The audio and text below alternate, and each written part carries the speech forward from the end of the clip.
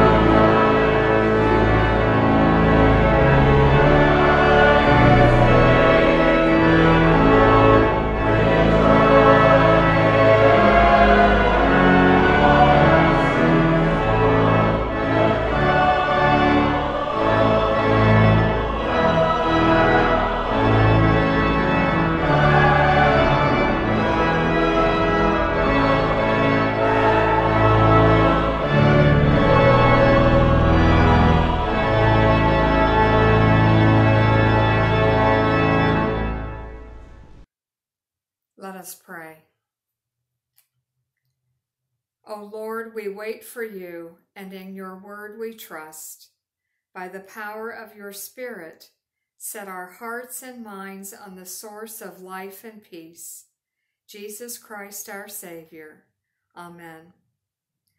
Our gospel lesson this morning comes from the book of Luke, chapter 24, verses 44 to 53. Listen for the word of God. Then he said to them, "These are my words that I spoke to you while I was still with you, that everything written about me in the law of Moses, the prophets, and the Psalms must be fulfilled." Then he opened their minds to understand the scriptures, and he said to them, "Thus it is written that the Messiah is to suffer and to rise from the dead on the third day, and that repentance and forgiveness of sins is to be proclaimed in his name to all nations, beginning from Jerusalem. You are witnesses of these things, and see, I am sending upon you what my Father promised. So stay here in the city until you have been clothed with power from on high." And then he led them out as far as Bethany, and lifting up his hands, he blessed them. While he was blessing them, he withdrew from them and was carried up into heaven.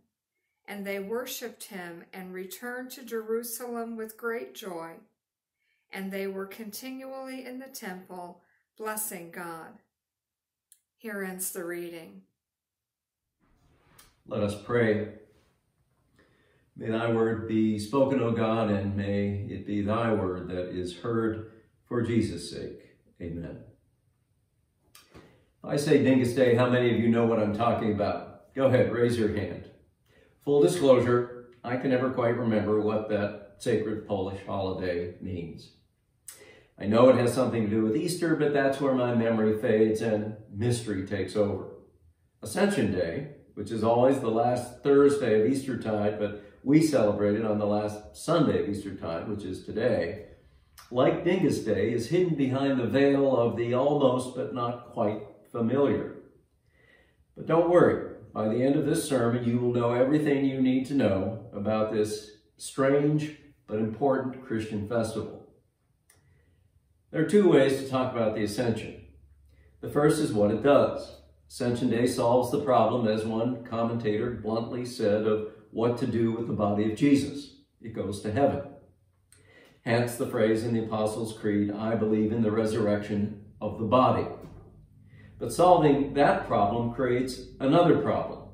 If Jesus is in heaven, he is no longer with his disciples. Thus enter the Holy Spirit, who Jesus said he would send after his departure. While these three parts of the Trinitarian God taking their places in the theology of the early church may be obvious to us, it was not so obvious to that first generation.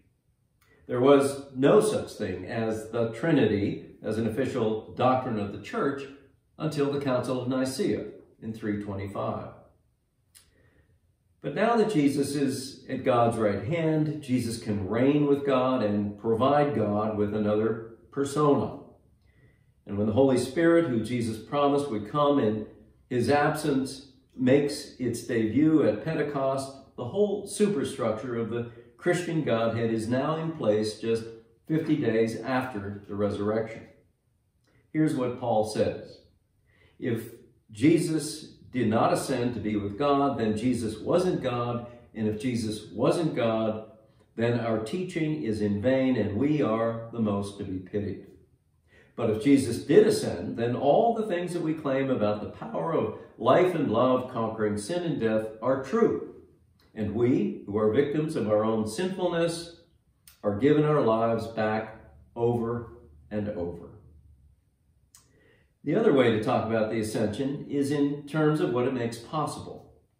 Jesus' disciples, you and I, receive new life that this risen, ascended to the right hand of God, second person of the Trinity, Jesus Christ, makes possible.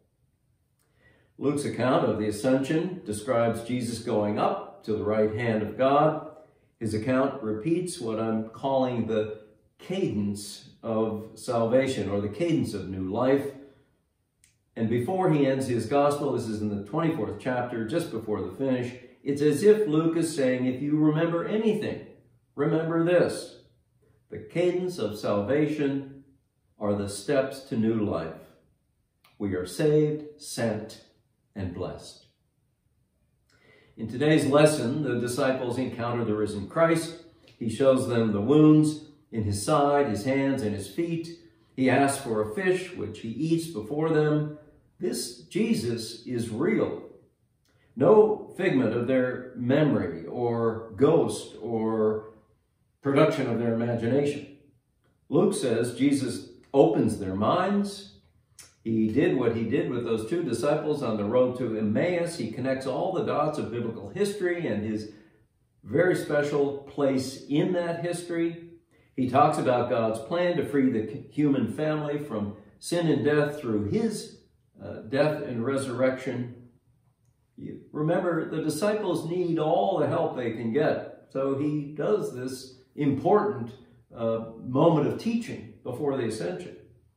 And then he tells them that because they are witnesses to these things, that he will send them into the world to tell his story and bring salvation to others, for which he gives them his blessing.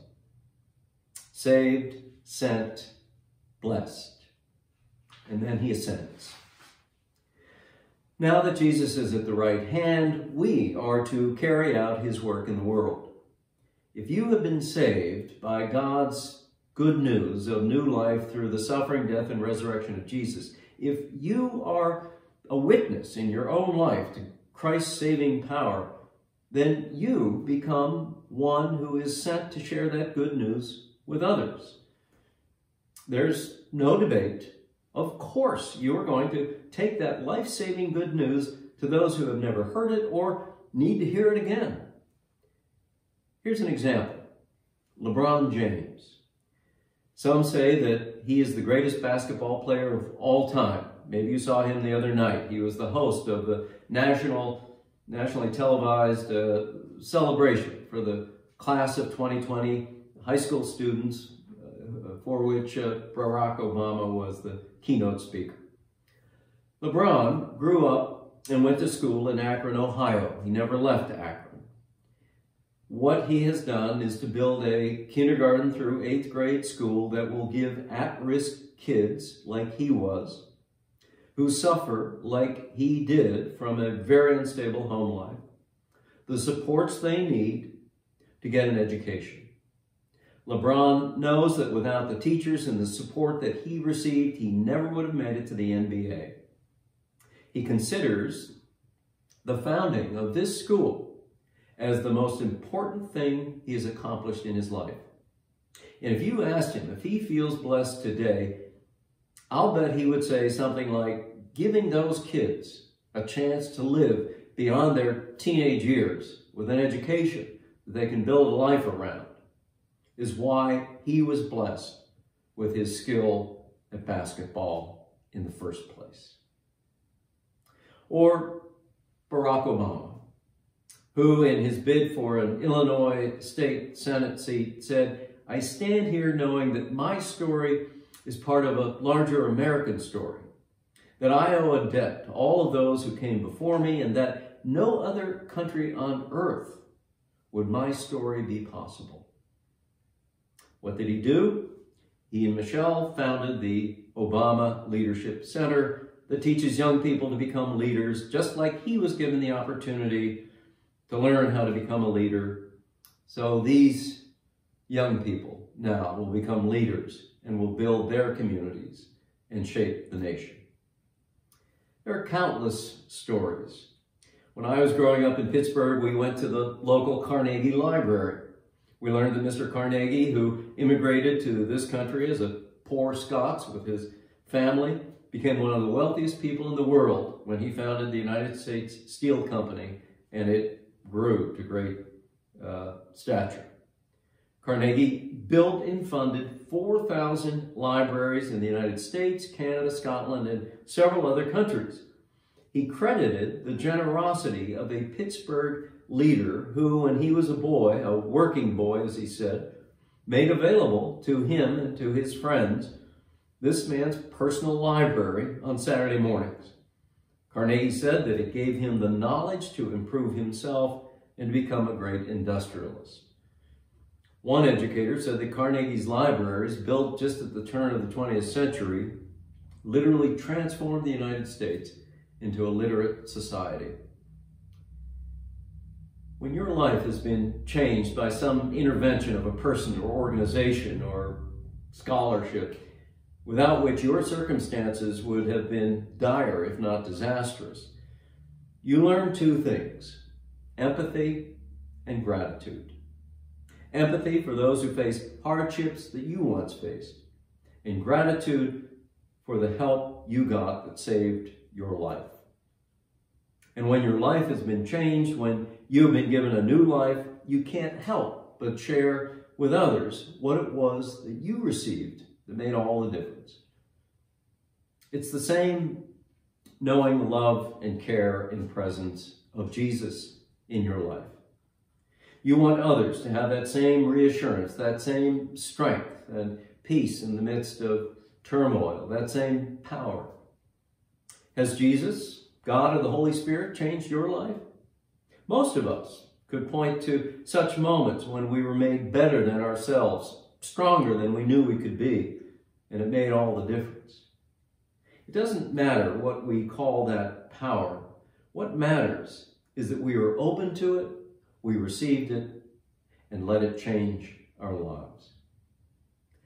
One of the first times I had such an experience was in high school. It was my pastor, who led a very large and active Presbyterian church in Pittsburgh, who found time on Saturday mornings to meet with a good friend and me to read the Bible. We were both asking questions, my friend and I, about our faith and about life, and we turned to the Bible for answers. Bill Barker was a Greek and Hebrew scholar, and he would walk us through his off-the-cuff translations of the original texts and point out the range and variety of readings that could be made of them. The Bible study was important, but what I remember is Reverend Barker's gracious, patient, generous friendship. He was the embodiment for me of how a follower of Jesus was supposed to act. I thought we were studying the Bible, but really, my friend and I were given the opportunity to be close observers of a Christian life in action, which, as I look back on it, is really the question that we were asking. What is a Christian? At that point, shortly after I'd lost my father and my mother remarried and we'd moved to this new community, Reverend Barker gave me the ability to trust what I said at my confirmation a few years before, when other things that I believed in were taken away or didn't hold up. Reverend Barker reassured me that my faith could never be taken away. At a turning point in my life, that made all the difference. Our witness to the saving grace of God is possible because Jesus is who he said he was. The one who suffered, died, and was raised, and who has ascended into heaven. The one who is present to us, with people, through people, for people. Paul is right. If Jesus didn't ascend, then our faith is in vain and we are to be pitied. But he did rise to new life. And he did ascend to the right hand of God, and he does reign over the just and the unjust.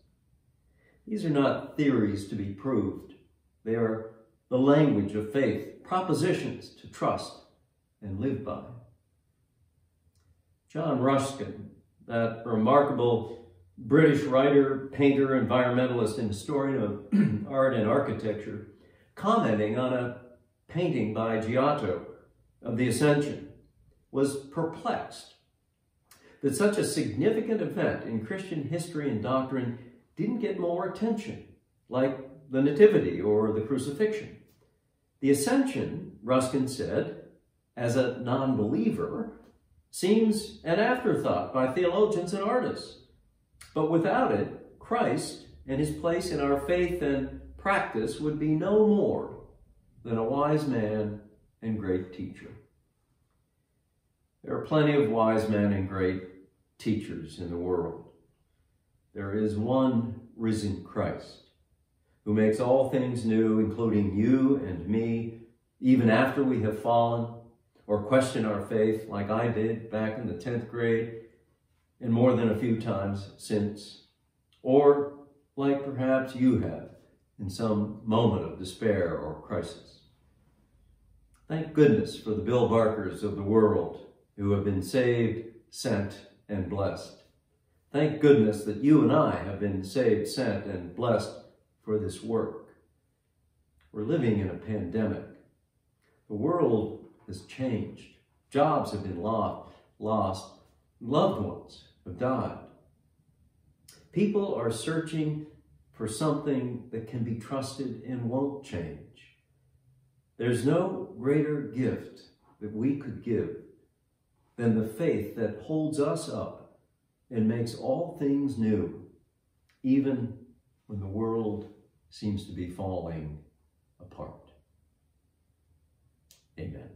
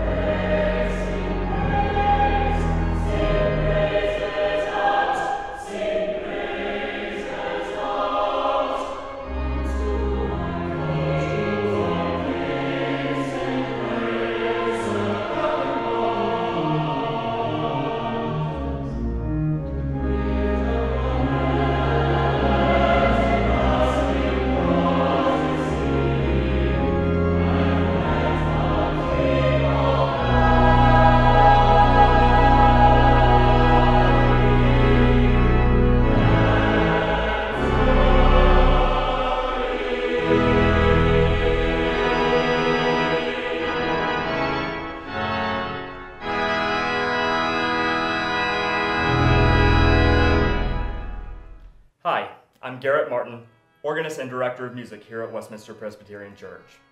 Now, more than ever, it is so important to maintain your pledge to our 2020 generosity campaign. Westminster has committed to maintaining both its church and school staff, even though we're all working from home, trying to fight this crisis that we find ourselves in. There are two ways you can continue your pledge to Westminster. The first is to mail a check here to the church, 724 Delaware Avenue, Buffalo, New York, 14209. The second way is to use our secure website. Go to wpcbuffalo.org. Over here on the right, you'll see a link to giving. Click on that. Click on 2020 Annual Giving Campaign. That'll take you to the next page where you click Submit a Payment. On the next page, you'll enter your amount for your annual giving donation. You'll be prompted to enter a security code that will show on the screen. When you click Continue, that will take you to the next page where you will input your credit or debit card information. When you finish this page, a receipt will automatically sent to your email. Thank you again for maintaining your annual gift and pledges to our generosity campaign here at Westminster during these times. As we go to prayer this morning, I invite you to join me in saying after each petition, "We pray to you, good Lord." Let us join our hearts and minds together in prayer. Let us pray.